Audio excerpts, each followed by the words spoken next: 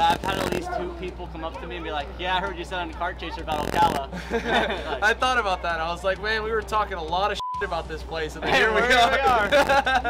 Right here at Ocala. Yeah. You should have saw him on what was it, Thursday? Oh, he was like that today, he'd be like last. I was about to call someone out, but that'd be a little disrespectful. But yeah, pretty close to last. Brandon, get the f out! Can I get your guys' autographs, please?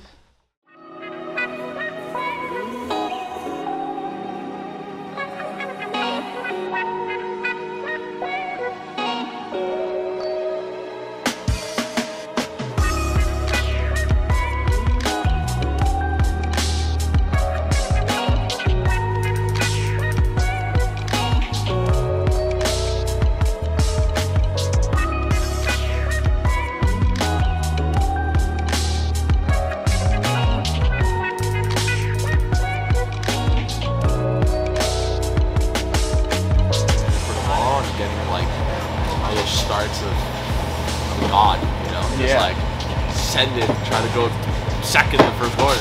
Yeah. Well, that was the one cool part of at least the one heat race for like heat 1. Like that was the most exciting shifter race I think I've ever seen at the track. Because you pass. Yeah. You know, especially here. Here you can't pass, so it's like it's so difficult. The first lap is so important here for the start. Yeah. Like I remember the last race I ever won here was the shifter. It was like 2016. I was racing Garrison and Oliver. All the heats were 1, 2, 3. Right? Yes. No one gapped no one. And at the end, I started second. Oliver started first, and Garrison started third. Yeah. And in the start, I got the full shot for second. And for 25 laps, we maintained 2/10 me and Garrison, 2/10 Garrison and Oliver. And that's it. Oh, the rain definitely threw a loop at things. I mean, it was hard to play in city. It was freaking who was going to go where. And the thing about the rain is too, you have so many different lines that it's easy to just go right on the inside or switch up. And I mean, it makes for, like you said. Yeah, it was good to watch. Yeah. It was good to race. I mean, I think beyond the fact that everybody was miserably cold and wet, I think you enjoyed watching it. It was like a dirt race. It was funny getting back to the hotel, and a lot of us were staying at the Holiday Inn. Everybody was bringing suits and helmets, and I was like, "Get the air dryer out, boys!" I sat there 30 minutes at night trying to air dry out my helmet.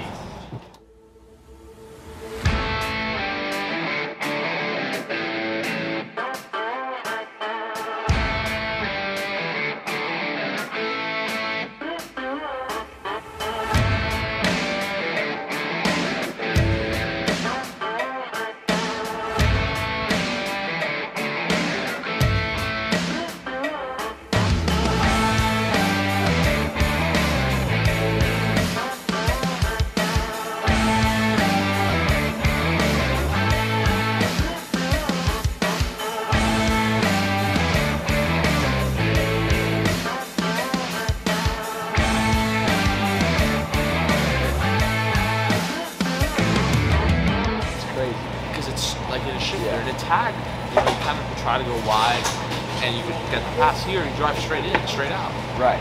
It's just legit. It's like it's not excuses. It's just so hard to pass. Well, it goes to show too, like you have Matias and Hollingston, and a lot of these home track guys, and then you have Pickett, which has never been here before. Me, that's only been here twice, and we're all the same speed.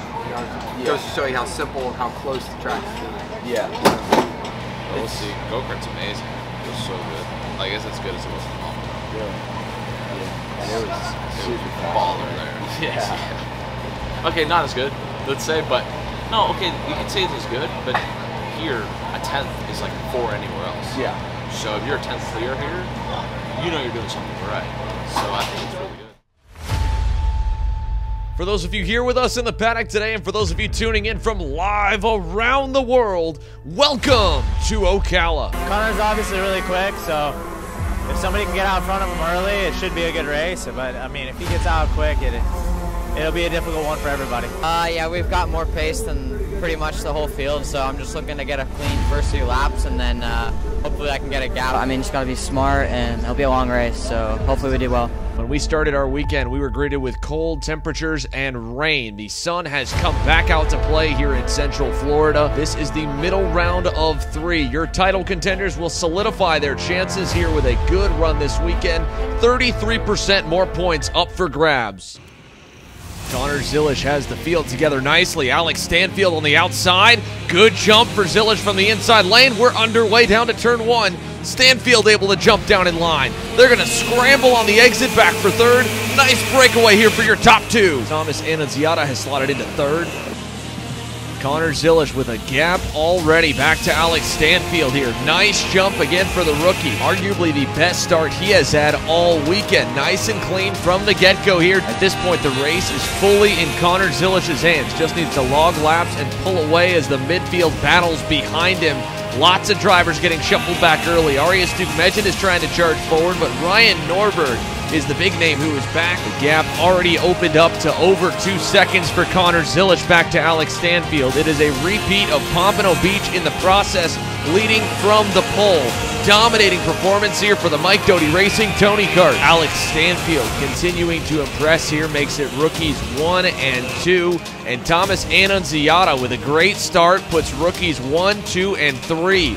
Unbelievable run for all of these drivers here, taking it to the senior veterans. Speaking of veterans, Ryan Norberg came into this weekend 2nd in the championship. He did not get a good start to his main event.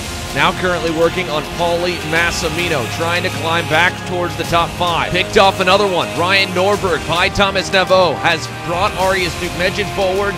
They are now looking 4th and 6th. Norberg's attempts at damage control are admirable, but Connor Zilisch will not be denied here this weekend. He has simply walked away from the senior ROK field at every opportunity he has had out in front.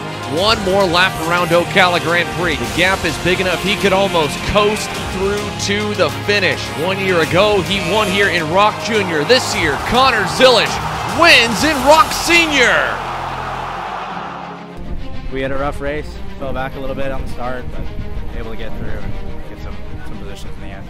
I had a good start, just couldn't really keep up with Connor. That's pretty much it. That was perfectly executed. Flag to flag from the pole, got the jump, drove away. Connor Zilisch going to be leaving Ocala Gran Prix with a massive points lead. Yeah, I did what I said I was trying to do. I got a bit of a lead on the first few laps, and then from there it was just set sail. Yeah, it was a pretty simple race, I guess you could say. It got a little boring, but I basically held on to it for the whole race, trying consistent laps, and stayed out front. Awesome. About a week and a half off, or 2 weeks off, right? And then we come right back here, go back the other direction? Yeah, buddy. And we'll see how it goes. Looking good so far. Congrats, buddy. Thank you. For North American shifter kart racing, it does not get tighter than this. You could predict your top 5, maybe predict your top 10. I don't think anyone here is going to be able to confidently predict a race winner. Times are close. It's really hard to pass here, so we're just going to see what we can do. But, you know, top 8 drivers are really close to lap time, so it's going to be interesting. Well, I think the race is going to be an easy race. I hope they fight for 2nd, but if not, I think we're all the same speed, and it's going to be a fight to the end.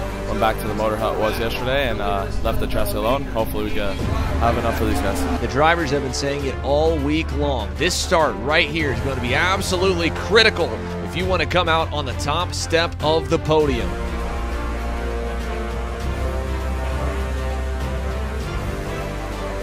It's time. ROK shifter off to the head flagman AJ Myers, Matias Ramirez, green flag, and give the whole shot to the Magic Kart driver. Great launch off the line for AJ Myers.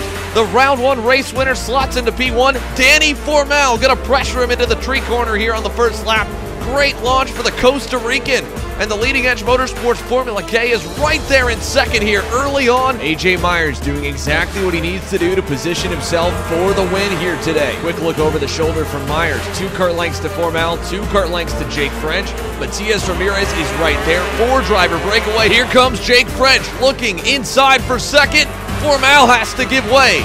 Jake French up to P2. That was a gutsy and well-timed pass by the Texan, and here he goes, charging towards AJ Meyer. Not the best launch here for Austin Garrison. Oh, Vincenzo Saraceno, Andrew Bajoso come together. It's gonna break the front end on Saraceno's kart. Bajoso loses 3 spots. Heartbreaking for Vincenzo. You hate to see. Back up front, AJ Myers continues to lead. Hunter Pickett into the top 5. AJ Myers managing the gap nicely back to second. It is holding even at 7 to 8 tenths of a second. He might reside now in Charlotte, North Carolina, but this Florida homegrown kid looking pretty solid out in front here in Ocala. 5 to 6 driver breakaway, all chasing the 428 Magic Kart of AJ Myers, looking to go for back-to-back jacks in the opening 2 rounds of the Florida Winter Tour. Jake French still keeping him honest in second. Formal third. You have got a feel for these guys here. French, Formal, Matias Ramirez is still P4. The gaps are all just holding station between your top 4 drivers. AJ Myers just making it frustrating for everyone behind him as he matches them stride for stride, keeps the gaps even out back here. Final lap around Ocala for the 428. AJ Myers is going to sweep the opening 2 rounds of the Florida Winter Tour. He wins in Ocala. Last year, AJ nearly stalled the kart coming off the line and gave away a real shot at victory in 2021. It is redemption for AJ Myers and Magic Kart USA. Yeah, not the result we wanted, but considering Ocala and my luck here in the last 10 years, this is a win for me, so happy for the team. You know, good job for AJ. You know, he keeps us working, he keeps us chasing, so, you know, hopefully we can get him next time. Talked about it, you just need the whole shot here. The first couple laps, he got it, pulled away. The gap kind of stayed about the same. Jake was rolling, but in the end, he won again, buddy. Yeah, honestly, that was probably my worst start of the weekend. But luckily, Ramirez on the outside, both of us kind of dumped it. They held it for a long time out of the clutch point too long, and I got it. Formal came out second, and yeah, it was a close 2 laps. Once I put a kart on Formal, it seemed like they fought Formal. That's when the gap happened, and it was after that, it's the second the whole time. Heck of a way to defend the points, so you should be pretty comfortable going into championship weekend in a month. Yeah, I think they're still close. I mean, like, I think Ramirez, like, his worst finish is today in like a 4th. So I mean, like, it's not like anyone's had bad results other than I think Formal. So it's still all to play for. So I gotta bring it still. Awesome. Well, congrats, buddy. All right, thank you.